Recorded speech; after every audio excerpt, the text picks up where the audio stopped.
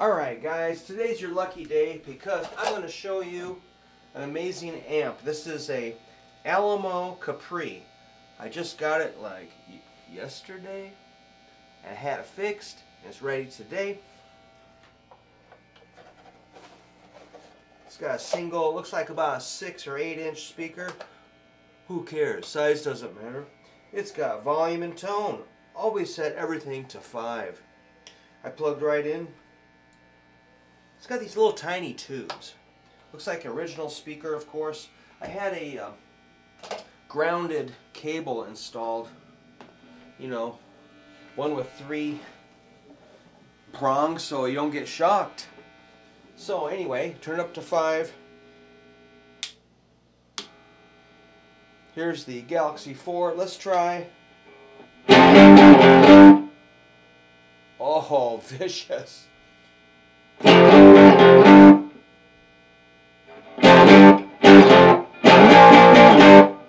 Oh my God.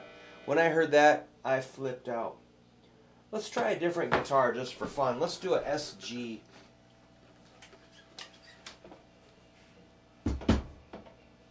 The SG is pretty much my favorite guitar. One thing about this amp, it does hum, but when you're rocking, you got no time to worry about that.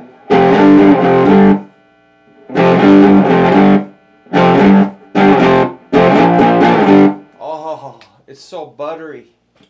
It's so awesome. Let's try a different guitar. Let's throw a Strat on it. That was quite a difference from the DePinto. Those are single coils. Strat's single coil. The P90's single coil.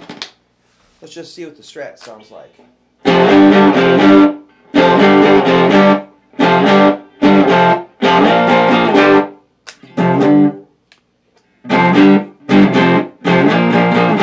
That was the bridge to the neck pickups. Well, heck, let's have a party. Let's do the Les Paul.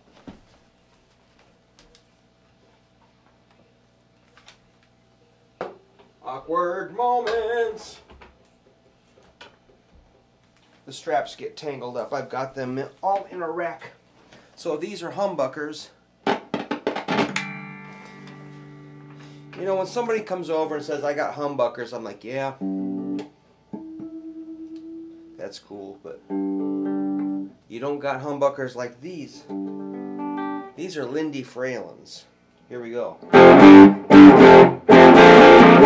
Oh my God.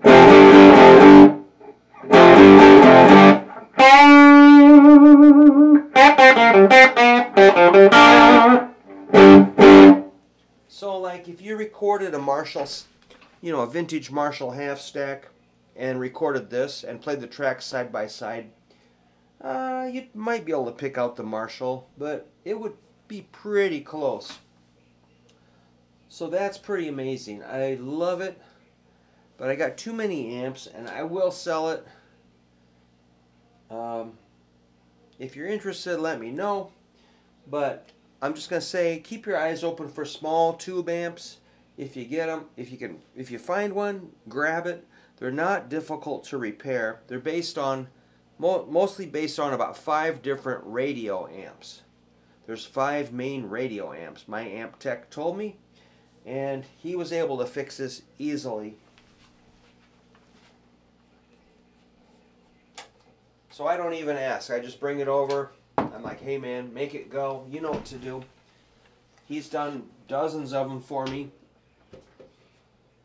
So I would like to keep that amp, but I got too many, and before I get too attached to it, I will sell it. So let me know. And like I say, these little amps all hum. There's a bzzz on them because that's just the way they are.